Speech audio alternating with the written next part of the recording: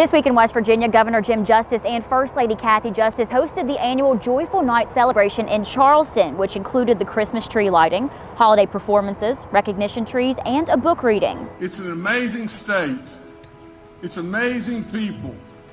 It is an incredible time of year. A time to be so thankful in so many ways.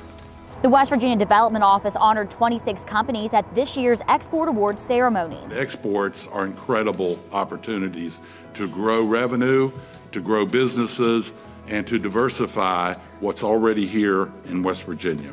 The governor spoke at the Higher Education Policy Commission's 2019 Board of Governors Summit in Lewisburg, and the West Virginia Division of Natural Resources announced that West Virginians can now identify that they are organ donors on their hunting and fishing licenses. You can find more on these stories and many others in our West Virginia Week in Review newsletter.